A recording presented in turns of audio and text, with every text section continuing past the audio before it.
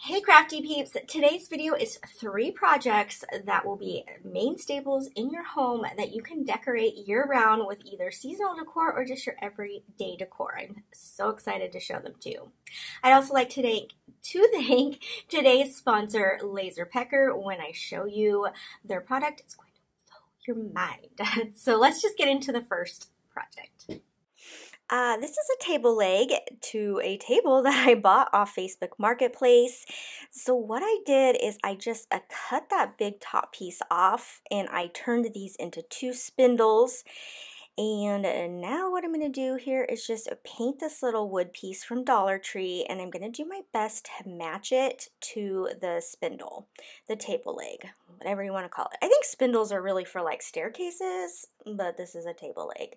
And so at first I realized that it's just too stark white with my linen chalk paint from Rust-Oleum, so I'm going to add just a little bit of tan here to try to match that aged look of the table leg.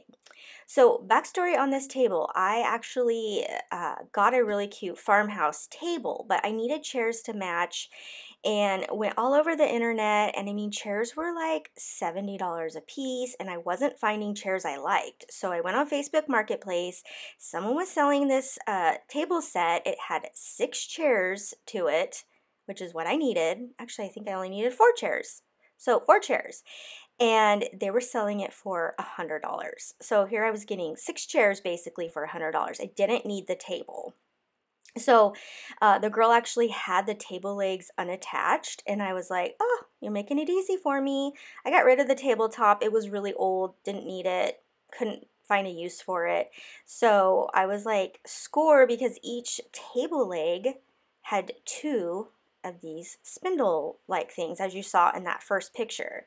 So I'm just thinking that's 8 of these spindles I'm getting out of it. And then also I'm getting the 6 chairs. So super good deal. Okay, so now what I'm going to do is I am going to drill a hole all the way through this. So I'm just finding the center point. All right, so back to the table because I'm so excited about this purchase. So 6 chairs, 8 table leg spindles, okay, for $100. Then we sold the 2 chairs that we didn't need at a garage sale for $30. So now I've only spent $70 and I've gotten table chairs for my kitchen table and 8 of these spindles. I don't know what I'm saying. Okay, so as you saw, I drilled a hole also in the bottom of that table leg, and now I'm going to just screw this all the way through on that table leg and attach it to this. This is the base. You can see this is an easy project. I highly recommend jumping on Facebook Marketplace. I have gotten so many amazing things. Most of the time it's just people want to get rid of some stuff, but it's a little bit more expensive than just donating it. I mean, I get crazy good deals. So check your local Facebook Marketplace. Type in Farmhouse. Yeah, all sorts of fun things. Okay, so now you can see you can decorate this all sorts of ways. I didn't even tell you during the video we were making a wreath stand, but now you can put this outside. You could put it in front of your fireplace, wherever you want, and you can change out the wreaths throughout the year.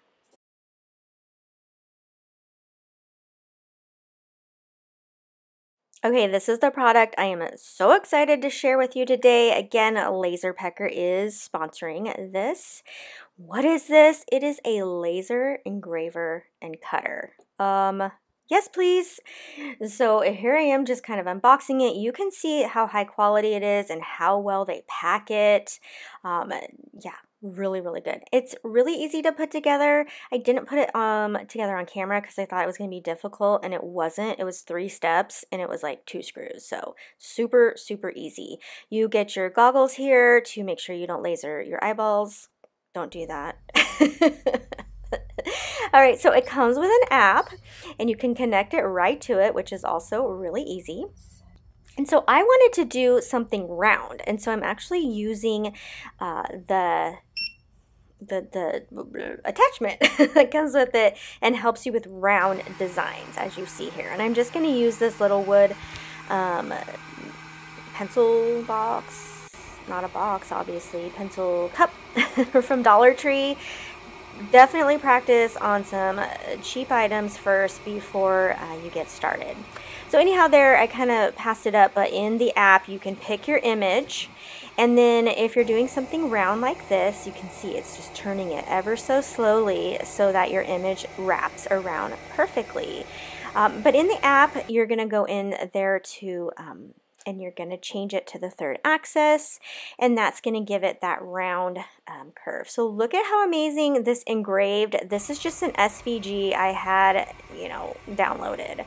Again, cheap tumbler I had that was in my cupboard, and this is a logo that I tried on here. So right on to your tumbler, this is engraved. That's not coming off in the wash or anything. That is the coolest thing, and you are going to love making your own custom items.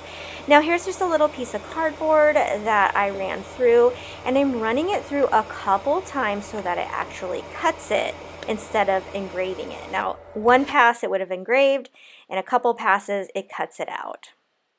So that was just a quick overview of how amazing this product is.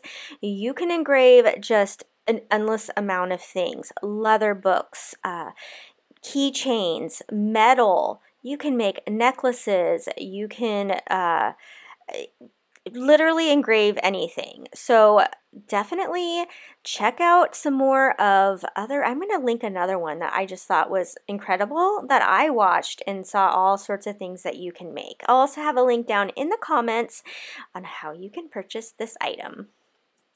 Oh, and I forgot to mention, this machine is less than a foot, it's light, and it's portable. You can literally take it anywhere. You can take that bottom piece off, add the orange little cover there, and literally do it like right on a fence or something like that.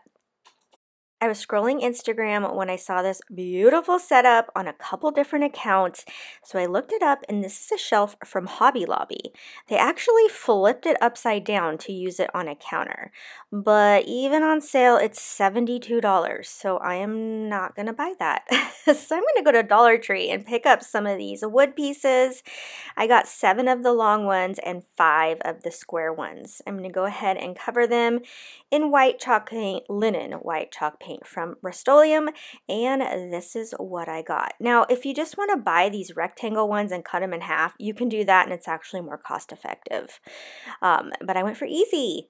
So I'm going to take my wood glue here, and then I'm going to use just a little bit of hot glue for that quick adherence. And what I'm going to do is I am going to just start gluing these together in the same shape as that shelf from Hobby Lobby. Like, again, they flipped it upside down, which is genius. So you don't have to put it on the wall. You can just have it on your tabletop. But you could also make this as a wall piece as well. Now, I did map this out. So I measured each board, and then I figured out, you know, what this was going to look like. I did little measurements and everything, and so I knew this was going to work out. I'm just adding a little bit of masking tape just to keep it together a little bit better. Now, if you have a like brad nailer, that is going to make this a lot sturdier. And so I used one for the very first time on this project, and it was super exciting. And I was like, now that I have one, I want to make all of the wood projects, because it definitely makes it sturdier. So you see here, I've just made a box with the 4 rectangle pieces. And this is the part where you would use the brad nailer to just really make it sturdy. I didn't even have the brad nailer yet. I actually put this all together before I got it, before it shipped to me. So you want to do it as you go, not like me that did it all at the end, because there were some pieces then I couldn't get to. Okay, so now what I'm going to do is I'm going to use my short pieces. Okay, so I've made my long rectangle box. Okay, and now I'm going to use these smaller pieces to make like a skinnier rectangle. So again, using just 2 of those square pieces and then another long piece to make another box. Now I'm going to find the center point here because I am going to make shelves right here by also gluing in the long pieces across. I do want to make you feel confident in making this project. You don't need power tools other than, again, if you want to make it a little bit sturdier. Another thing you could do at this point, I did mine at the end, but you could also do this now, is your background. Okay, so your back piece. By gluing it down to the back piece as you go, that's also going to keep it sturdier. Now for the back piece, you can use foam board. You see my desk there, that's just covered in contact paper, and you see how it kind of looks cool? So you would totally just take some foam poster board, cover it in some contact paper, and that could be your background. So that is a really inexpensive way to do your background. Or a really thick piece of cardboard. You could use some I'm forgetting the word, but that really cheap wood, plywood, that. For me, I had actually just redone my bathroom and it had used some beadboard. And so I was like, this is gonna work perfect because I had this left over. So I went ahead and cut it down to size. And I also cut it 4 inches higher because I want it to come up higher than my full thing, like that. Okay, so there we are. And there's my brad nailer off to the side. You could also use tack nails. So if you've ever put together office furniture, like bookshelves, they have the little tack nails, you know, and you tack the back thing to it. That would be probably your best option if you don't have a power tool. But again, you could just glue this on. I would use wood glue and hot glue. So again, this is how easy using power tools are. I was super intimidated when I first started using them, but they're fun. They're so much fun. Okay, so of course Dollar Tree wood isn't straight, it's bowed, it's not perfect.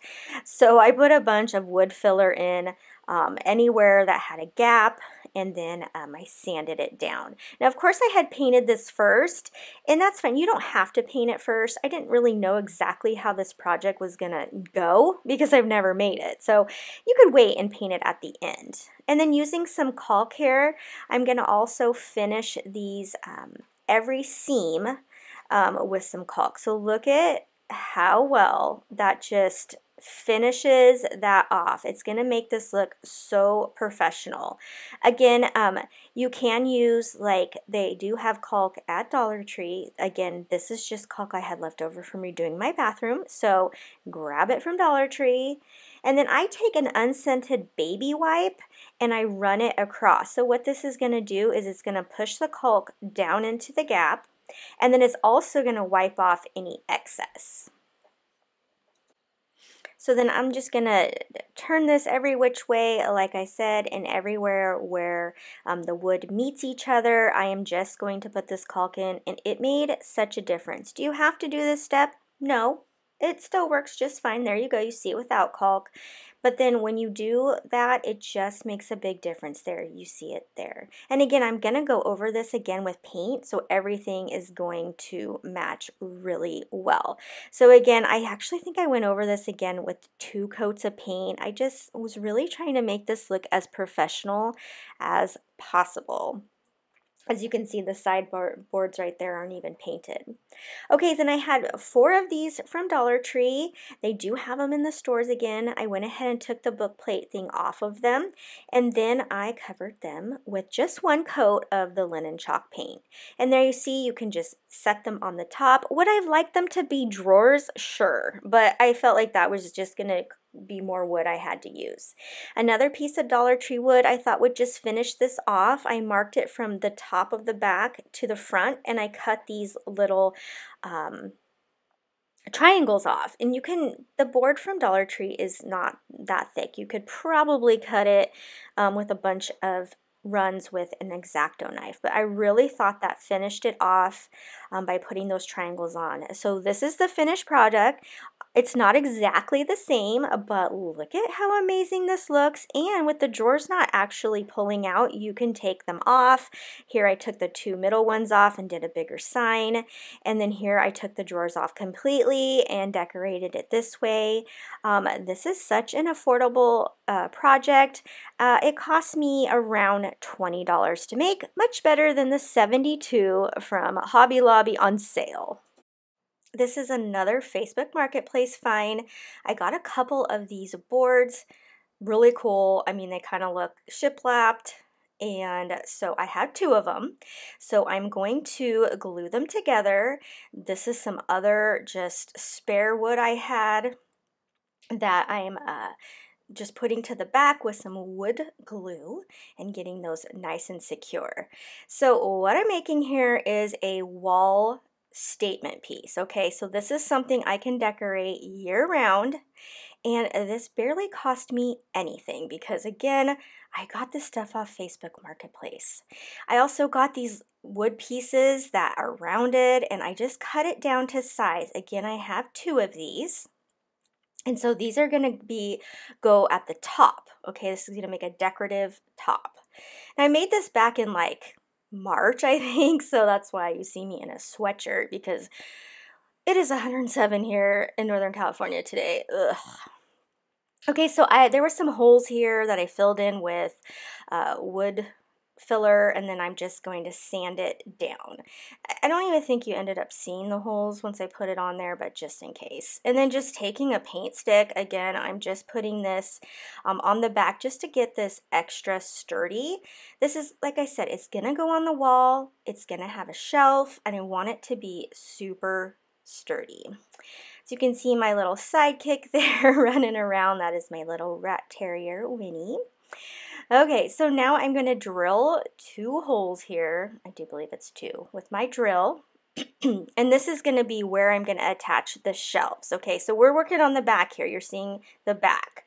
But I'm going to make these holes so that it'll make it easier to screw in the shelving.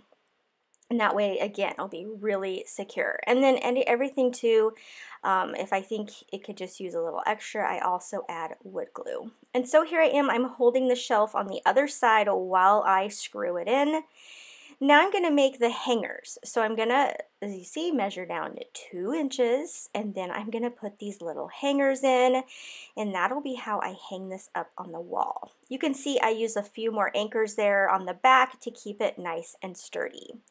Once I have all of this together, I'm going to go over it with white Rust-Oleum paint. As you see here, painting it. I mean, look at this. This project is so easy to make. I promise you can make this. Using some gray, I just kind of washed it over, not whitewashed, because right, gray wash. So you can see the difference between the right and the left. I picked up these push pin hangers from the hardware store. Literally push them in. If you need, you can kind of push something else in there to make a little bit of a hole. And I'm going to make a couple of these across the bottom. And what this is going to do for me, this is going to make it, well, obviously I can hang things from it, but I can also hang garlands. I put 2 on each side there by the shelves, so I can hang little wreaths. And this is how it looks all decorated for my everyday farmhouse decor. I have also shown you some of the seasonal ways that I've also styled it. I also have step-by-step instructions on Heart's blog. Yeah, blog, that's the word. As I did make this as one of their tool ambassadors. I hope you enjoyed watching this as much as I enjoyed making these projects. Let me know down in the comments which one you would love to recreate. Until next time, happy crafting!